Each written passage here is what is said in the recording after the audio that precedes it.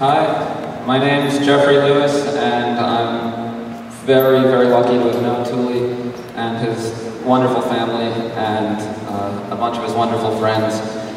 And I grew up around the corner from here. My parents were professional Lower East Siders and still are, and I remember finding the Fugs and their record collection, and this was not only great art, it was just sounded like a bunch of Lower East Siders, and it was, and it really showed that great art and greatness is in regular people, and is in all of you and all of us, and he just had a very special circle of friends and family and everybody that's been lucky enough to know him, including myself. And I was going through some answering machine messages that I had, and I found one from Tuli from I guess a few months ago or some point in the last year, where he was, I just told the story to somebody a couple of days ago, and he said, he was talking about something and he forgot what he was saying. He sort of stumbled on his words, he sort of forgot himself, and he said, "Sadly, I grow old, I shall wear the bottoms of my condoms rolled."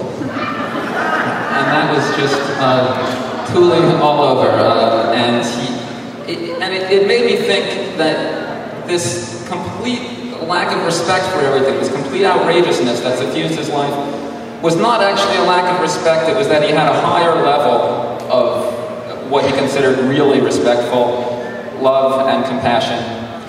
And I was going to keep this brief, but I can't help but mention that for some reason the other day I was thinking about Milton, the blind poet, whose daughters helped transcribe his poems, and how Tuli was sort of our modern Milton, as Thelma and Samara and Brendan, people were helping him in his later years. And Milton wrote Lycidas, which seems perfect for a little para-poem for Tuli.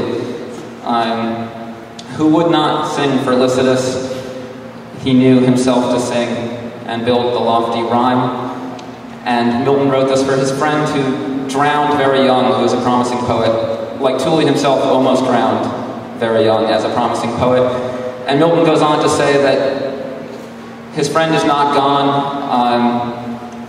He'll be forevermore the genius of the shore, the guardian angel of the area over which he drowned. And the same way Tuli lived his life and will forever be the guardian angel of the Lower East Side, the area in which he almost drowned, but continued to stay with us for decades, giving us so much wonderful stuff that we're never going to forget and will be with us forever.